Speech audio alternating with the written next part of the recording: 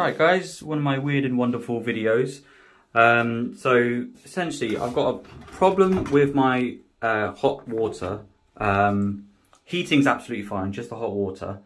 And what's happening is the temperature here, max is 60 is what the boiler can output.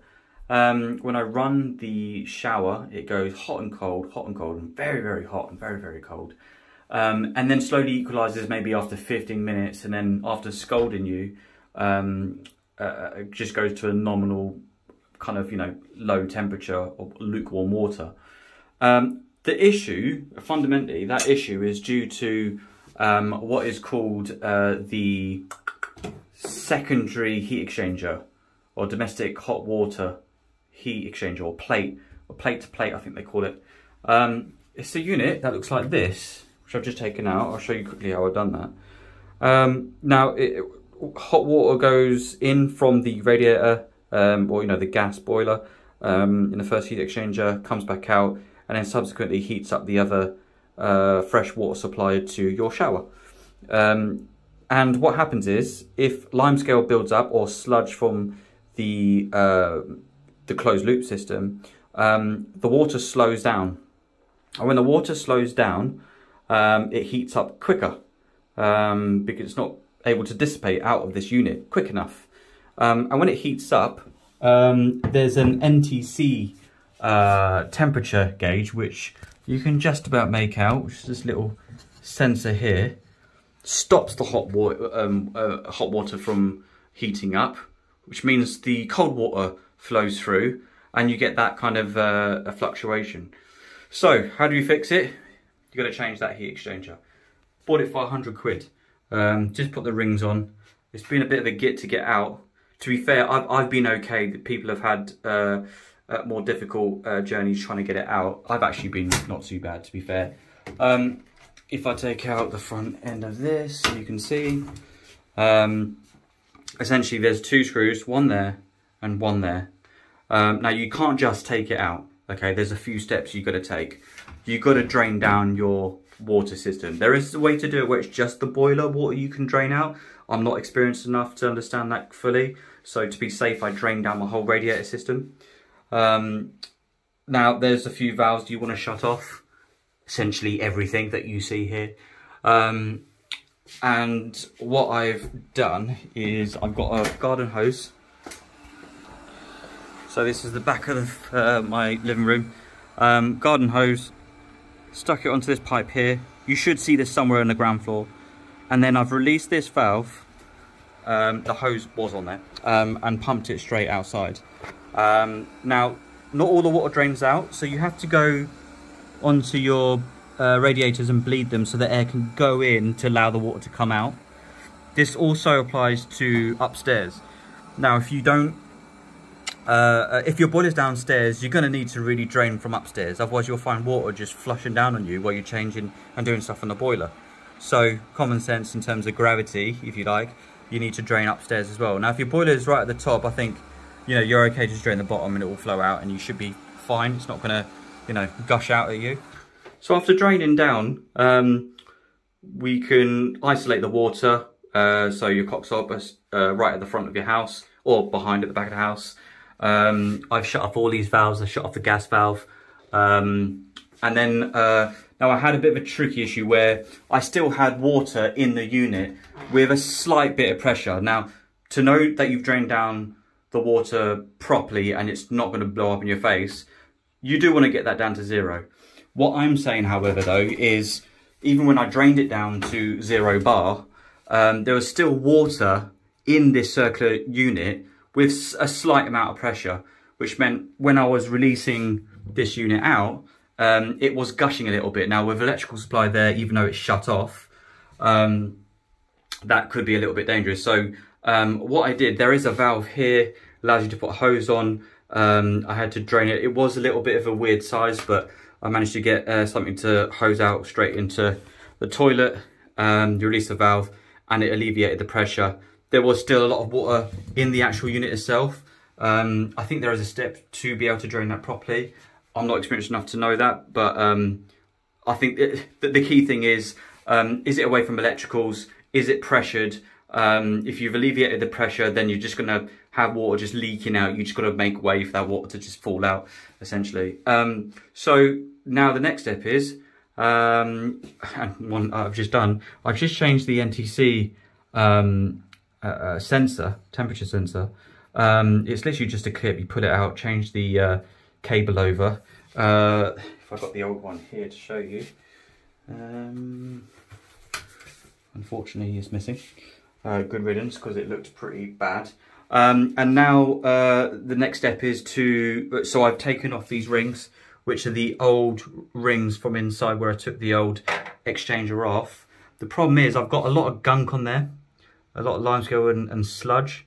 So what I'm going to do is just get a toothbrush, an old toothbrush, and I'm just going to clean at the back those pipes, so when I get the fitting on, it'll be a nice clean seal, and hopefully get rid of some of the grit that's there so it doesn't damage the new heat exchanger. So I think, I think I've got about half an hour left on this job, to be honest, and I'll then fill the system back up, which I think is a two-stage process. So, you know, I've got to pump water back in by running the loop through, and then making sure that I've only got one radiator with the bleed valve open, so it allows the air to then, you know, escape while the water fills through. The pressure will raise on the bar to probably 1.5 bar, and then I'll go around and then leak the other radiators, because there'll still be air in all the other radiators, because I completely drain down the system just to be safe. And then I'll have to probably put a bit more water in, and just do that a few times to get the water all through. If you hear gargling, you got air in there. And then have a shower and see if it works. Also, just proof that, you know, hopefully I find out that it is definitely this issue, but where I said the water flow slows down for the heat exchanger and heats up too quickly, this is evidence of it. So there's a sort of a heat shroud that protects the back of the heat exchanger, and you can see it's just completely melted away and brittle. So it's done its purpose. I'm probably going to flip it the other way around so it does, you know, continuous protection for a number of years. Now the back of my walls got a 2-level fire protection plasterboard, so I'm not too worried about it setting on fire. It's pretty safe, and the fact that the mechanism actually switches off because of the temperature sensor. So yeah, I think is proof that it was overheating because it was slowing down, because there's crap built into the heat exchanger. Now don't get me wrong, there are ways that you can clean this out with acid. I'm just not a fan. I don't like getting rid of acid down the drain. There is a way to pH level balance it with alkaline, but I'd rather stay away from it. And if it's going to be water that's gushing out of your shower head, I'd rather just spend £100 and get a new one. I want to show you the sensor. This is the old NTC sensor. You can see, the thing is, it doesn't touch the water, and I think this is corrosion just over time in terms of the humidity in the air, I think. Regardless though, I mean, it's not a massively old boiler, maybe 7 to 8 years old. This cost £5 to replace. So whilst doing the job, I just did the NTC while I was at it. Saves me a future issue. So that's definitely one to pick up, and an easy one to fit in. I mean, it took me seconds to put this in once I had the heat exchanger out. Alright guys, just to finish off this video, I'm showing you it completed, because it's a bit hard to hold a phone while you're trying to do the work. Right, a few things. I managed to get the heat exchanger in, the new one in. Whilst it was out, obviously I managed to get the, if you can see there, and sticking out on a wire coming out of it, that's the temperature sensor, or NTC sensor. A bit fiddly to get back there. There is an orientation, you'll know by just the screw fixings. So I was being a bit stupid in terms of which way around I had it, but eventually I got it in. But when I enabled the pressure, water started coming out everywhere. Now, I knew something was wrong, purely because I actually turned off the water into the boiler. Turns out this thing's a little bit dodgy and I didn't turn it off properly. So, cleared up the mess. Lucky I had a tray here. I then tightened this up, opened the water and just left it so I could test this by opening it up to see if there's any leaks. Now the issue I had, and why there was a leak and it sprayed everywhere, is because the seals it came with were completely wrong, even though it's for this model. So I cleaned up the old seals and put them back in and tightened it up. And you don't need to tighten it up too much. The mechanism almost, you know, because of the seals, it tightens itself. And then one other thing is slightly bled this to get a bit of the air out, the closed loop circulation. Switch the water back in to get the pressure, just to get the water kind of running through, and that worked fine.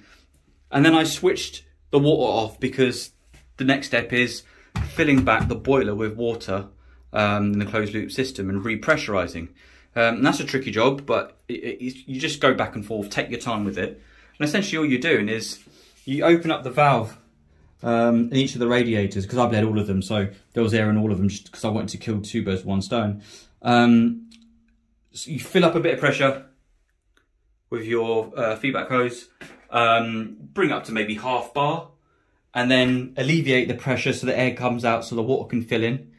Do the same, go back and forth a bit, and what you'll find is the air will keep bringing that bar down as you alleviate the air pressure. Then you pump it up with water pressure, and you want to get it over 1 bar. I mean, it's slightly down, but that's fine. Yeah, the fundamental thing is that's not changing, and that's the key thing with boilers. Right, so one other thing is don't open these cases. So I had this unhinged because I was just trying to check if this was all sealed properly. It let us seep in a bit of air and gave a bit of pop when I went for the first switch on. So just don't touch that. Leave the gas out of it. You don't need to go into that. Well, what else? Okay, so here's the other issue I had. I ran the hot water. Luckily I got a tap here. I could see the fire burning, you know, the spark plug lighting the gas as normal. I did switch it to summer mode, so we just experimented with the tap water, you know, the domestic hot water first. I can actually now switch that over because we're running good now. The issue I had essentially is that when I put the water pressure back in, the normal mains water through, the pressure was still low because I hadn't untightened this enough. So weird problems I'm having with this, but essentially it's quite a long way to untighten to get good pressure coming out. And because of that, low pressure was going through the heat exchanger and doing the same thing I had the existing problem with, except it was just caused by something else now. So I allowed more pressure to go through, it runs through properly, and now the gas light when I'm running the hot water does not turn off. I've just run the shower now for the last 10 minutes, consistent, nice amount of temperature. I can play around with the actual temperature. I want a maximum output on this. Read the manual. This should be roughly max 60 degrees Celsius. So I'll leave it about there because I've got a little baby. I'm going to put the cover back on, check it over a little bit. It's running the heating at the moment now, hence obviously because I've switched that over to winter mode, which depending on the boiler, that means both domestic water and heating. A good trick as well to save energy in the summertime, just switch it to summer so the heating never switches on. And we're good. All in all, that cost me £110, £80 for the heat exchanger. It cost me, yeah, I didn't end up putting that at the back there. I'm gonna have to find other heat-proof material. It cost me a tenner for some grippies, though I didn't even use them. Crucial tool is a long screwdriver. Get them on Amazon. I think I paid like £10 for a set of 3 because you need to get quite far back into that screw fixing. Without that, you're not going to be able to do this job. A hose, though that was the wrong one. Try and make sure you check what hose you need beforehand. I ended up having to rip this off to kind of attach it to the expansion hose outlet to actually leak it straight into the toilet. Luckily I've got my wife to help me with it. So just try and pick up a couple of hoses so you've got you're prepared. A normal garden hose as well for the back radiator to bleed the system, which I showed you earlier. All in all, happy with that.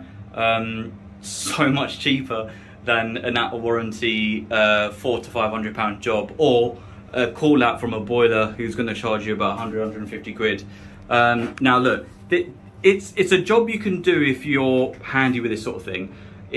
If it's the first time you're doing it like me, just make sure you've covered the crucial things, right?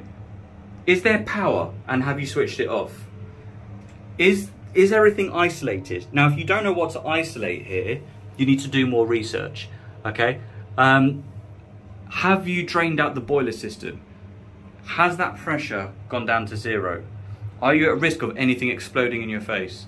And again, the same thing goes for when you actually bring the pressure back into the system. I still had air in the radiator, and that was causing this radiator to make some weird noises. This boiler to make some weird noises.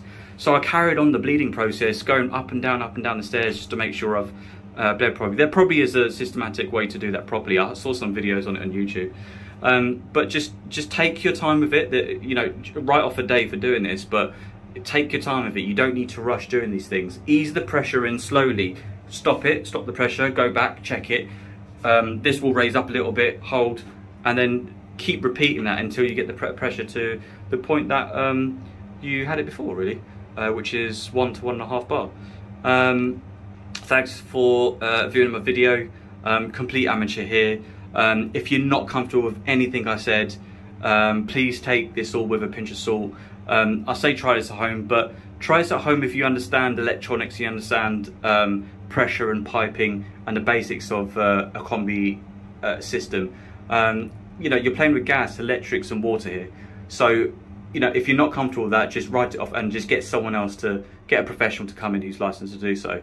However, this job saved me a lot of money. I managed to do this myself, you know, so for those that are handy with it, this hopefully should help a little bit in terms of the experience I went through. But this is no way am I advocating doing this yourself, because this should be done by a professional. And I'm not a professional. Thank you.